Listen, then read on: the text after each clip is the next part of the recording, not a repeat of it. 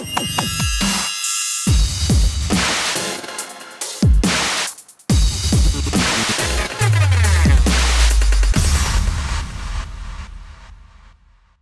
you doing, everybody? This is Jonathan King from the ClinchReport.com and PugilPix.com. I am here with UFC Hall of Famer, MMA royalty, Mark the Hammer Coleman. Mark, how you doing? I'm doing good. Thank you for that. That was nice. It's well earned, well earned, well earned. Now you're here tonight.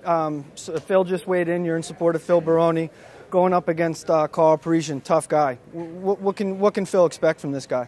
Well, I think it's going to be a war as usual. Every time Phil gets in there, it's a war. Respect for Carl, for sure. So that's why they brought him in. Exciting fight, and I expect nothing less. And, says he's going to knock him out, so I'll hope for that. I'm praying for that. That'd be nice. Now, you've been in the sport a long time. Phil's been in the sport a long time. How long have you guys been friends?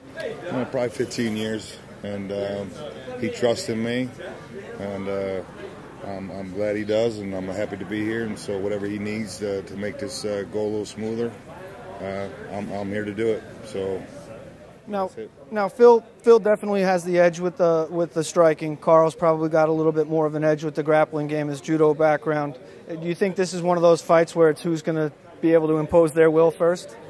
Well, I think so, but hopefully we're ready for that. We can keep it on the feet and get the knockout. But if it does go to the ground, he's been on the ground plenty of times. I mean, he's got some good submissions, obviously, but I think we can stay out of him. And if he does go down, he's going to get right back up and start striking. So Phil don't like boring fights, so I think the crowd's going to dig this one.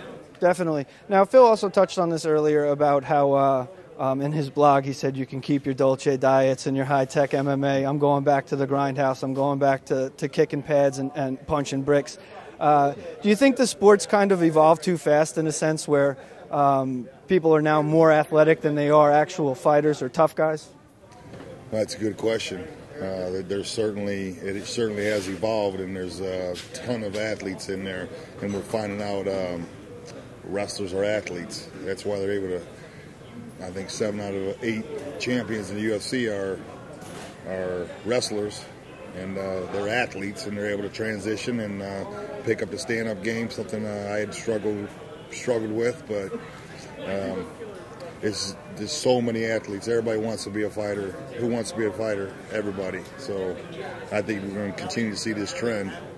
Now, what about wrestlers? Do you think that grind that they go through on a daily basis, like, is that what you think makes them so apt to being MMA fighters? I think so. There's nothing like a season grind in wrestling. 6 months, you got to prepare yourself for the all season to get prepared for that 6-month grind. And I think you transition right into fighting, and I think it's a big help for wrestlers because they're prepared. We've done it for a long time, and I think it just shows, and the results speak for themselves. Now you're retired from the sport, correct? Yes. I don't know if you officially did, so I didn't want to put you on the spot. But where can fans find you now? Corner and Fighters, Phil, do you have your own gym, Hammer House, still going? I'm still working with Hammer House people, working with fighters, trying to figure out exactly what to do after fighting.